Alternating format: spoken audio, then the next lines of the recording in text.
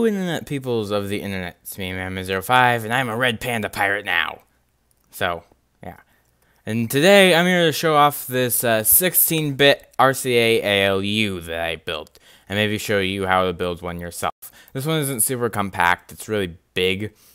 And looking at it now, even myself, I'm seeing some things I could have done to make it a bit smaller, or a lot smaller.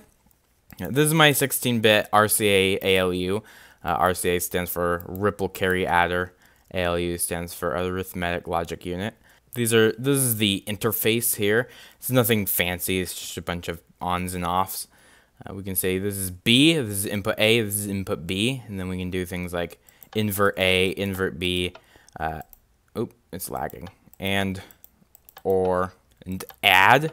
We can add. First, in order to be able to use this, you need to be able to count in binary, which is basically just normal counting, except it's in base 2. Next thing you need to know is how to count in binary, and that's not that difficult either. Just remember your powers of 2. This one here is worth 1, then 2, then double it again, 4, then 8, then 16. So here, we've got a 2 and a 1. Add them together, you've got 3. But if we get all the way to 8, and we can add 1, and we just roll over the 9. But then, when we add 1, we can't just add another to this one single digit. So instead we have to carry and then roll the first digit over and we get 10. That's basically what we're doing in binary, except for we have to roll over every 2 digits rather than every 10 digits. So we start with 0, that's equal to 0 in binary. 1 is 1 in binary. But then when we want to add 1 to that 1, we have to carry it and then roll over the first digit, and that's 2. That's 4 in binary, and then we can add 1 to that, and that's 5, that's 6, and then 7. We can say this down here is 0, right? And that's a 1. Okay, the black is a 1, and the rest is zeros.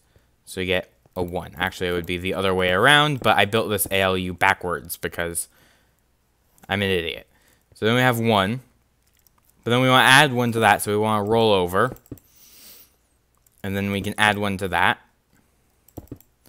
And then when we add to that, we have to roll over again. And it keeps going. And as you can see, there's a bit of a pattern that starts to show up. So every other here, like there's 1 black, so 1, 1, and then a 0, and then a 1, and then a 0.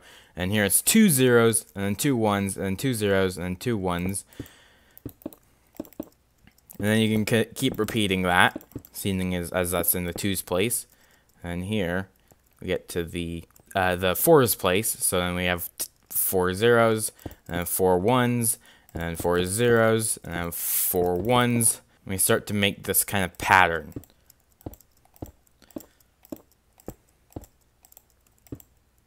And I'm an absolutely horrible teacher, so you're more likely to learn stuff from the description. If we wanted to say add 1 plus 1, we would hit the add switch, and then you'd say A is set to 1. Again, I built this backwards. We would be doing it over there, but I built it backwards on accident. And we can see the result, the output, is 1. But then if we add B, that's 1 plus 1, then it becomes a 2. Now if we wanted to say like that, that's 2 plus 1, that's 3. And then if we added 2 plus 2, there's 4. And then we add 2 plus 3, and there's 6. We can also do OR, meaning that if either one of these is turned on, it'll give an output. So if this slot in A is true, then the output is true. And there's also AND. And this will, well, we shouldn't do both. This is and this will only be true if A, see, it's giving no output. If A and B are both true, then the output will be true. And then we can invert A, so we can say, if we want to add 2 plus 2, we get 4. But then I say I invert A, and all of the A's, the zeros all become 1s, and the 1 becomes a 0. And suddenly you get something that looks like this. It would be the same result as if we hit this, if we had this here.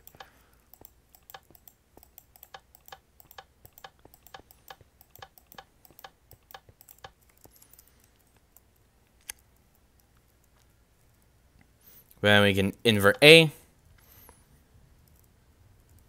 and it's simply 2 plus 2. We can also invert B. So now let me show you a bit of how to make this ALU. This is fully buildable in survival Minecraft if you really want to do that for whatever reason. But let me show you a bit of the basics. So here we have the adder for doing binary math. What we take here is we take two inputs. We can say this is X and this is Y. And we take these two inputs. And then what we want to do here is we want to turn these inputs, run them through an XNOR gate. And what this XNOR gate does is essentially, it only works, it doesn't, see, if neither of these inputs are on, it doesn't give an output. And if one of them is on, it doesn't matter which one of them. If either of them is on, it gives an output. But then if both of them are on, it again doesn't give an output. And then we can do is we take the carry in. The carry in is how these adders communicate with each other. It tells it how to carry. We can carry in. So we would put another XNOR gate. It's exclusive not or exclusive or. And we can take two inputs. And this is the carry, which communicates with the last one. This is the carry in. And then we're going to do it again with this input here. So essentially what this does is it says, okay, if it is 1, if the value being put in here is 1, then the value we should put out is 1. But if the value is something like 2, or it has 1 plus 1 here, then it should not give an output, but instead it should carry. And so we would carry like this. So we'd have this here. You put that and that there. And so as soon as, see, both of these are on, so neither of these redstone torches are on. And then this is the carry here. And this carry will tell the next adder that, hey, we need to overflow into you. So this is equal to 0. And this will carry out into the next one and act like it's inputting a 1. And then it'll add again. If the inputs are the same, instead of giving an output, we're going to carry over to the next adder, and we're going to ask it to treat that like it is value y. Assuming this is x, this is y. But then the next adder has to ask, again, is the carry input and the sum of these two being added together, are they both 1? And that's going to compare its own x and y. But then it's going to compare, let's see, these two here. So it's going to compare, is this and this the same with this carry here? So we can drag this carry down into here, and then it's going to compare these two yet again. And if these two are the same, it will not give an output. So both of these are x. So this is a 2-digit. These are 2 digits here. We could go all the way up to 3. And then if we put in 1 for x plus nothing, it equals 1. So that's the output you're going to get.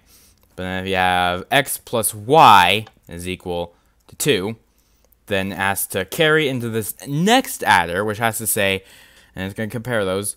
And if not, then it's going to give an output. That's our 2. But then if you have x here, this is 3, then both of these are going to be the same. And it has to carry over the next adder. But there is not an adder. This is only a 2-bit adder. Whoops. So then we would take the carry from this part over here, and the carry from over here has to come and down out to here, and that will be its own output for the result. I've probably done a horrible job explaining it. You can find some sources down in the description. And once we string all these adders together, I have 16 total adders over here that all feed into each other, doing the same exact operation again and again and again. It says, are these the same? If so, put a 1 into the next adder. If not, we're just going to output a 1 directly into this pixel here until it gets all the way to the very end. Then there is the OR, which, I mean, an OR gate is just...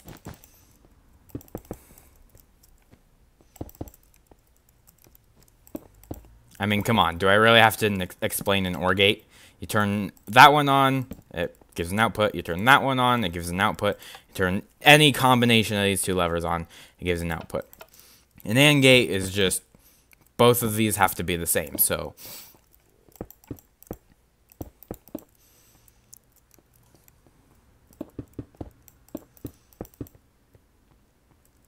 if this one is on, this redstone torch still won't turn off. So this will remain powered. If this one is on, that redstone torch, this redstone torch will remain powered. So that redstone line will still be lit. But then if both of them are on, this redstone line won't get any power. This here is a NAND gate, not AND. If you give two inputs, it gives no output. We could place the redstone torch here. This will turn it into an AND gate.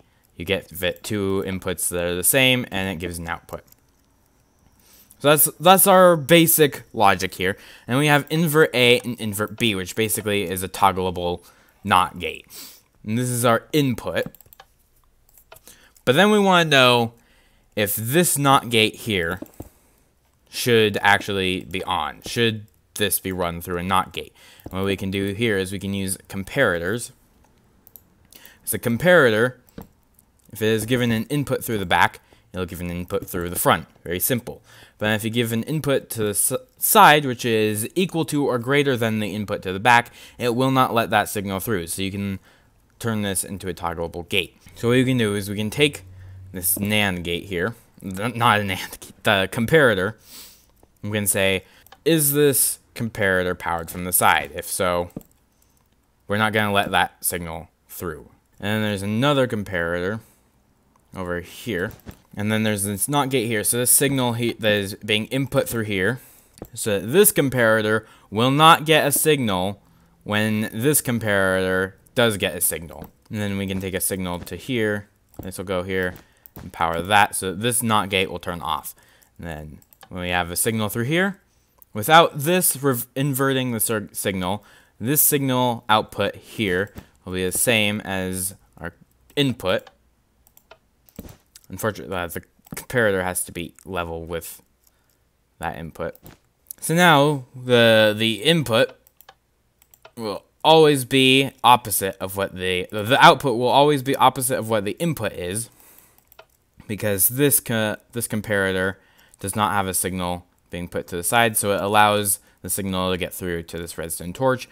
But then we turn this on. This comparator now becomes locked. The signal can't get through it, but this comparator becomes unlocked, and the signal can get through it. So now the signal is always the same. I'm probably doing an absolutely terrible job of explaining these, but the description. So then for our 1-bit ALU, what we can do is we can take this. This is our input for A, and then we can duplicate it for B. We pretend this is our B input. And then we would run this to each of the individual logic gates, which would all have their own output.